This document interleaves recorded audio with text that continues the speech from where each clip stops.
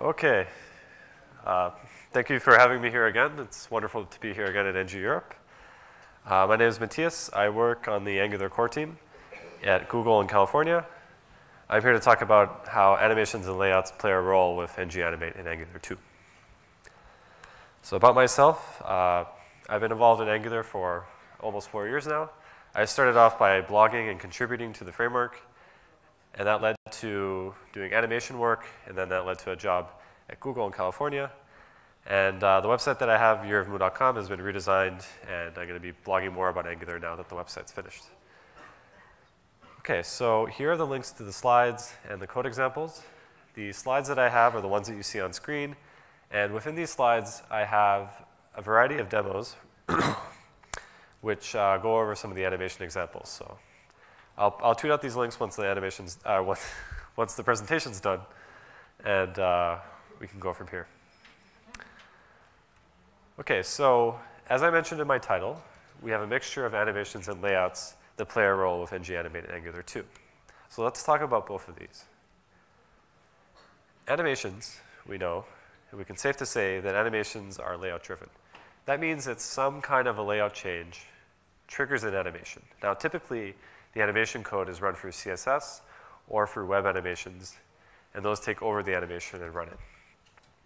In AngularJS and Angular 2, we have an animation system that allows us to define these animations that are triggered when these layout changes happen. Now, for layouts, we can safe to say it's a foundational mix of CSS and HTML. And it's also safe to say that Angular manipulates the layout via the template bindings and structures that we have in place. So let's talk about the basics of Angular animations. Well, for those of you who used it, animations are defined in the component. And we have an animation syntax, which is a part of a DSL, that allows us to specify how things are animated and how long they're animated and what styles are applied. The triggers that cause the animations to run are state-based. So if we have a state that says on or off, or visible, invisible, or enter or leave, this will trigger an animation to run. The code looks like this. Here we have a trigger called myAnimation, and when the state of my animation has changed, tell this animation to run. So the DSL, which is the part that takes over and runs the animation, is a mixture of functional composition and styling. All the code that you see in the animation examples are platform agnostic, which means that we could take the animation code that we have, port it to iOS or port it to Android, and those run as we expect them to. And with Angular 2's ahead-of-time compilation, this is AOT friendly. So that means that all the animation code that you make will be optimized and ready to be animated as soon as the application has been started. And once again, we don't use CSS keyframes or transitions. Now, what that means is since we don't use CSS to drive the animations, that means that we just use another system, which I'll talk about next, to run these animations, but we still borrow the philosophy of CSS-based animations and keyframes. And the big benefit we get from this is that we're not dependent on the DOM, which once again would allow other platforms to run animations in the exactly same way. So what we use is the Web Animations API. And the Web Animations API is supportive of Chrome and Firefox, and Safari has it in their technical preview, and Edge is working on it. So for now, when you're developing an Angular 2 application, include the Web Animations polyfill, and you'll have animations working perfectly in Angular 2. So for those of you who have used the Web Animations API, you can see here that we have an animation that animates something from 0 to 1 in opacity. That looks like, well, right there, it doesn't really look too clean because we have very strict data. We have to know all the styles up front. We have to know exactly what element it's being animated on. And if we were to pause that animation and run it to something else, it would be very troublesome.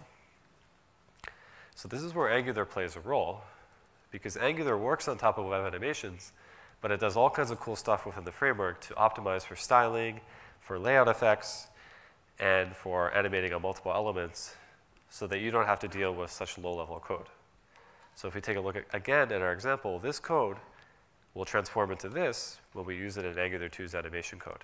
Here we're basically saying that when this state occurs, when we jump state from this state to this state, animate it from opacity 0 to an opacity of 1 over 1 second. So the big benefits we get from having this DSL approach instead of a CSS approach to animations is that we can manipulate and manage the language of the animation code ourselves. We can optimize things behind the scenes, we can add testing support, and we're not tied to the DOM, we're not tied to one specific platform. So once again, you make your animations work in the DOM, you can make them work in iOS and Android as well. So there are two ways to trigger animations in Angular. You can either have them in the template, or you can have them a part of the component bindings and have an annotation that sits on top of the binding. Here we're saying that when the trigger has changed state, the animation will be fired. And what that looks like, which we'll see in this example right here, is we have a list of months. And what we want to do is we want to make it so when those months are inserted or removed in the page, we want to trigger an animation. Here we're saying that, okay, for an NG4, add this animation called month animation and trigger an enter and a leave. And inside of our DSL code, we're saying transition enter, fire this event, run these animations, transition leave, run these animations as well. Animate for half a second. So let's take a look at the demo. Here I have a list of the months in French. I hide all the months. I show the even months. I show the odd months. The template code is exactly what you saw, an NG4 that lists all the months, and then the animations take over to animate them in and to hide them in the page. And once again, this is a part of the GitHub demo code that I have linked to my slides. Okay, so let's take a look at one more example. Here we have an open and close component where when we toggle the open and close, we want to fire an animation to show and hide the contents. I click on the toggle, open goes to false, and when it's open, we will emit the open value, and when it's closed, we'll emit the closed value. So this slide open value right here is the trigger that's fired. And then when that's fired, we're allowed to pass values into the open state and pass values into the closed state. We're basically saying that when it's closed, the height is 0, and when it's open, the height is a star. And the star means that the value will be detected at runtime to figure out what the true height of the element is.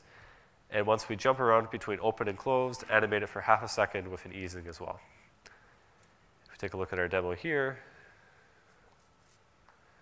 you can see that we're opening and closing, and the height is being computed at the right time. If I were to shrink the window or increase the font size, you can see that it's adjusting to the sizing that's required. Okay, so we can also tap into events when the animation is finished using the @ symbol and parenthesis syntax and having a .start or a .done. And what this will return is an event that tells us how long the animation is run for and what the starting state and the destination state were. If our slide open code contained the starting and styling callbacks, we can use them in this way. And this brings us to a third demo, where I have here a gallery of images, some pictures of France, pictures of macaroons, and cool things. As I click these, you can see there's a loading indicator that loads, and once the loading animation is finished, then it swaps the image. So this is a classic example of having the loading animation tell us when it's time to replace content in the page. So how does this stuff work? Well, there are 3 steps. First, Angular will take the animation code that it has, prepare it, put it into a format that can be easily executed.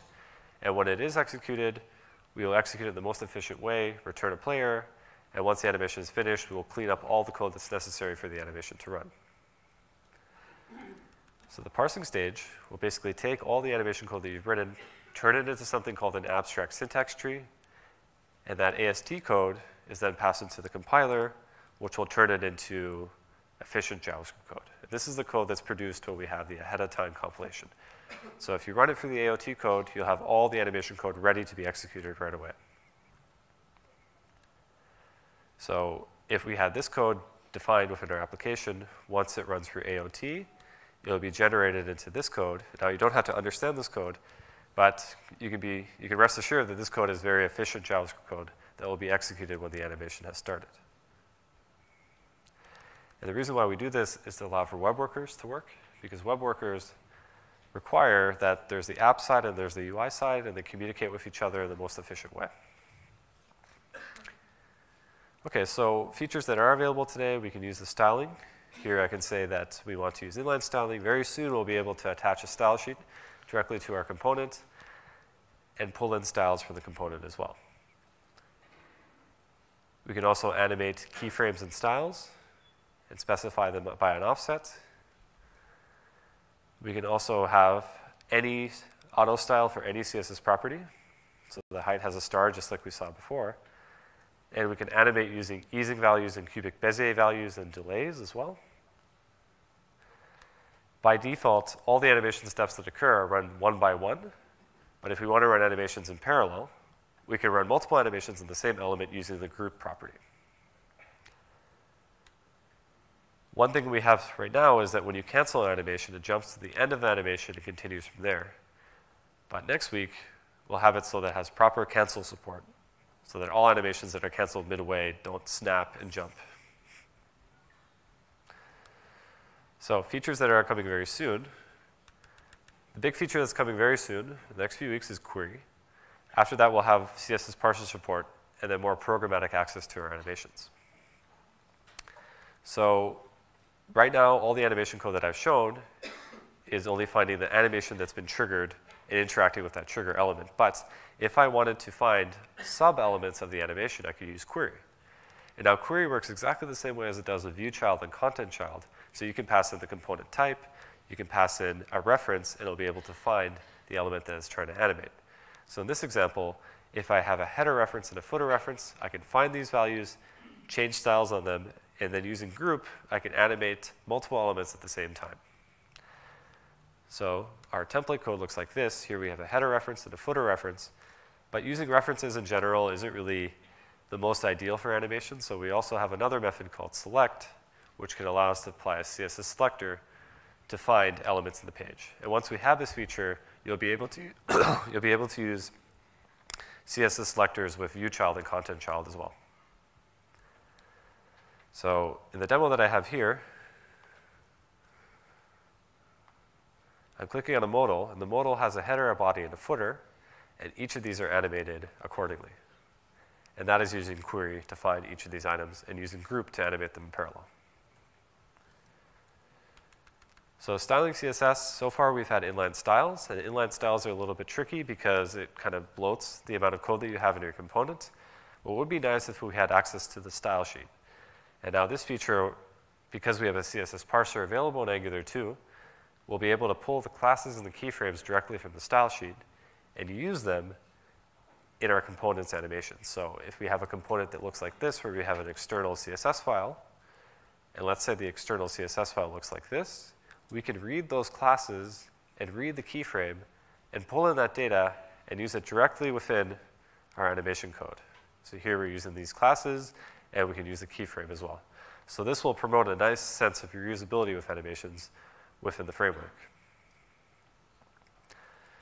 So programmatic player access means that I can actually ask for an animation in my component, and then I can get a hold of the player and set the player to be a position or reverse or pause and resume the animation as I see fit.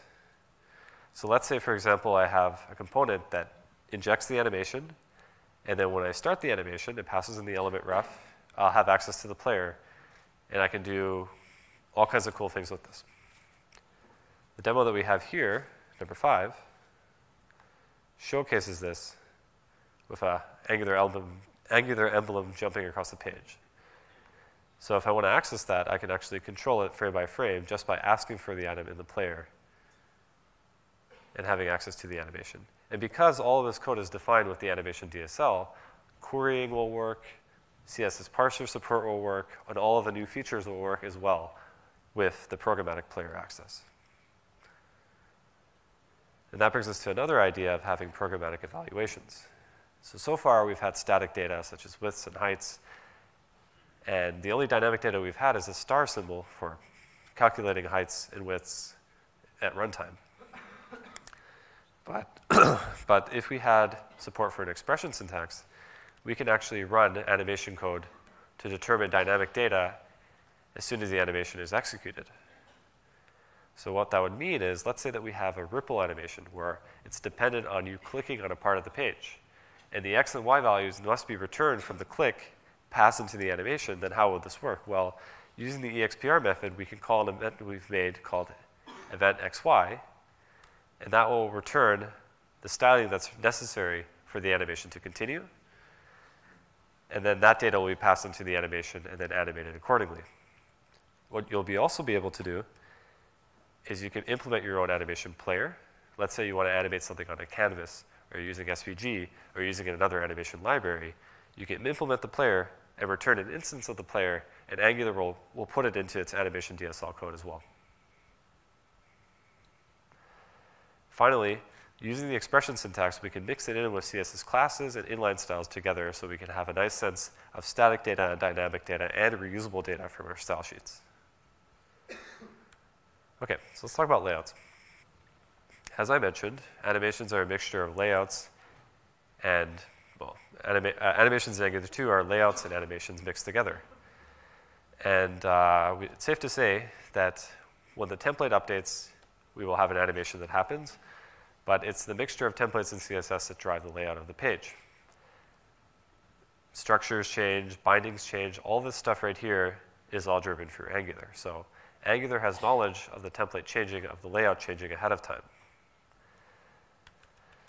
And we can animate these things with animation triggers, and we can also add decorative effects and so on. But what about CSS? Now, CSS has transitions, and transitions are for element state. So if we add a class or remove a class. But what about actual layout level changes in the page? It's actually pretty hard to animate a choreography of CSS animations because they're all for one element at a time.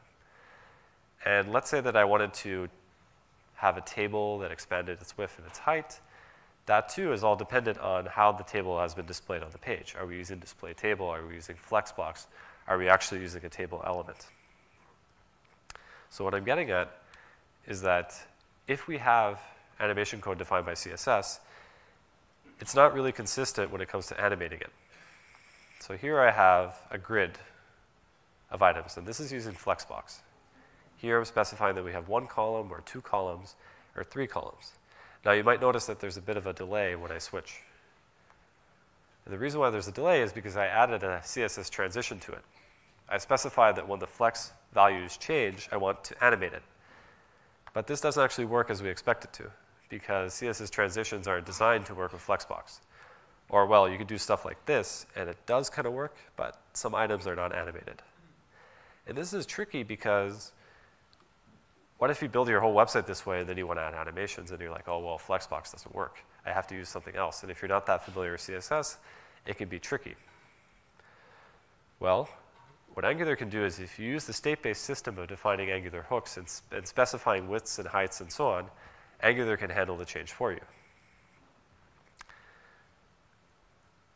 So if I go to my last demo here, I'm using the same code, but now I'm using Angular's system of specifying the column widths and heights. And now Angular can handle the change for me. Now this is a basic animation.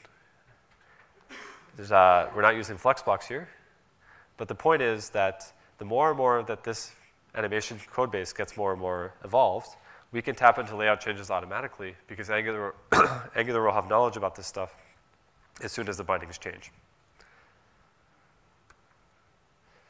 So the end goal then is that Angular will be able to detect layout changes and detect your animation changes and coalesce them together into a combined player. And the more and more evolved this gets, the more automatic it will get.